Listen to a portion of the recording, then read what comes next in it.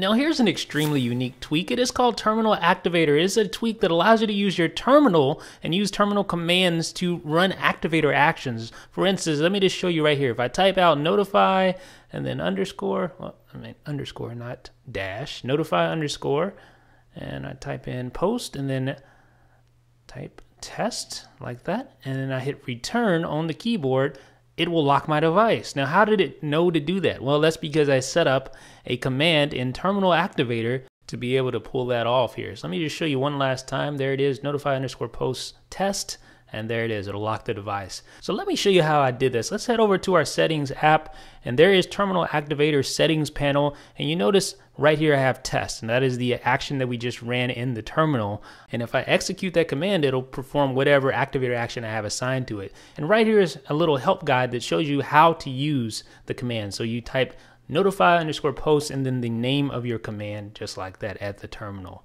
So let me just show you the event I have for test.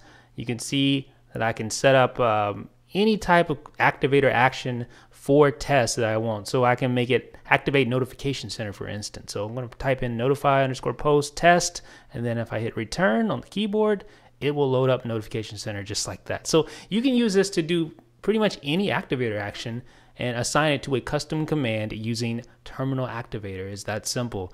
Now, as far as who would need to use this, I don't know why anyone would need to use this. I'm sure it'll have a use for some advanced users, but normal users aren't going to want to run Activator actions via a terminal. Nonetheless, the fact that you can do it makes it worth doing.